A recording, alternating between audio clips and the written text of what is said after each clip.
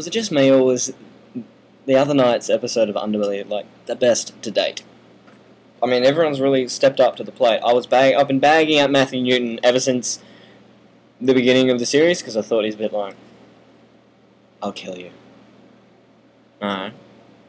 I'll kill you. Now he's like, I'll kill you. He's gotten, I mean, I'm not saying that was, like, good, but, like, in comparison, he's gotten better. And kudos to the guy who plays the character Jack Smith in the federal narcotics part. He was awesome. He really he brought the level of acting in the series, like, up to an acceptable level.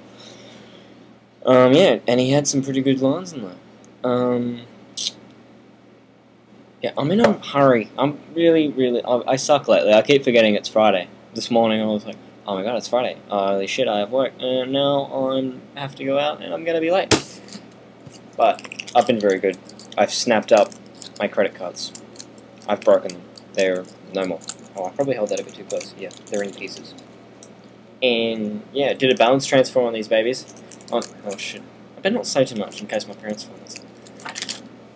We'll cut that out. Yeah, and I'm pretty excited for the Gold Coast game. It's exactly 3 months from now to the day, sort of.